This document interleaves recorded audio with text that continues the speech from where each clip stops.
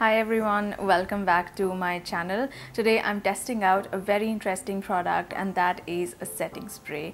A lot of times I get asked about how to make your makeup last longer, and the simple answer is use a product that will lock in your makeup, prevent it from smudging, transferring, and you can achieve this with the help of a setting spray. So today I'll be testing out the NYX setting sprays. I've got one which is the radiant finish one, and this which is a matte finish one. NYX is a brand I have used for so long, pretty much since I started my journey with makeup, which was in 2010. It's a brand that offers such a variety of products, and it's loved by both makeup artists as well as consumers. So before I use the product on my face, I just want to see how it really works. So I'm going to test it on my hand. I've got some foundation, some eyeshadow crayon and lipstick on the back of my hands. I'm going to spray the setting spray only on one side, let it dry completely, and then we'll see what difference it makes. So I'm going to take the matte finish one, I'm going to shake it well, and I'm going to spray it from about a distance of 6 inches. Okay, so I've got this on. I'm going to let it dry completely, and then I'm going to try and smudge it, and we'll see what happens. Now, because I don't use a lot of setting sprays, my makeup tends to melt down, get greasy, or just disappear till the end of the day. So today I'm going to try this on. I'm going to do regular check-ins so you guys can see how it's performing. Is my makeup still there? Is it gone? And we'll get a really real view of how this product works and performs. The setting spray has dried down completely, and we're going to see now the difference when I try to smudge these products. So let's try the one without the setting spray. If I do this, you can see the lipstick starts to smudge. Similarly with the eyeshadow crayon, because of the formula, it's also smudges a little bit but not as much, and with the foundation there's definitely smudging. Now let's try the hand where I have the setting spray on. So with the lipstick, I think there's a tiny bit of smudging, but a lot lesser than without it.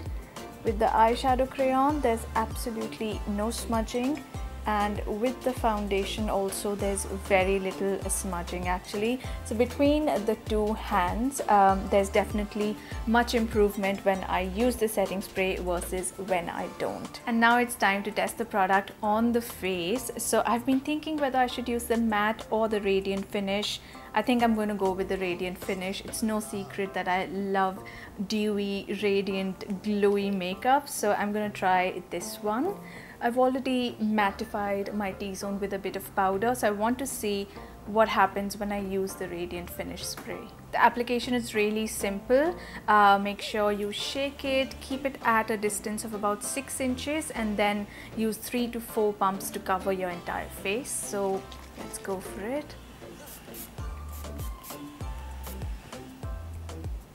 To let this dry down completely and then check in the mirror, and let's see what happens. So the product has completely dried down on my skin.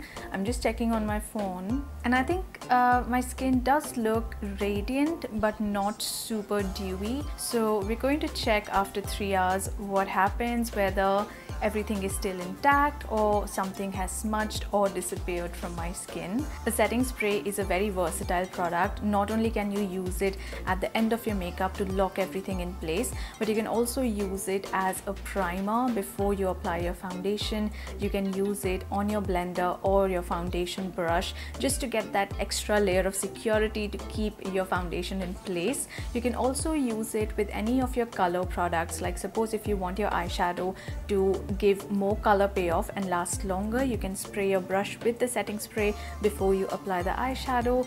My favorite trick though is highlighter. If you just spray your brush a little bit before dipping into your highlighter just looks a lot more intense and stays a lot better. Okay guys, I'm going to do some work, and we'll check in 3 hours to see how my makeup looks.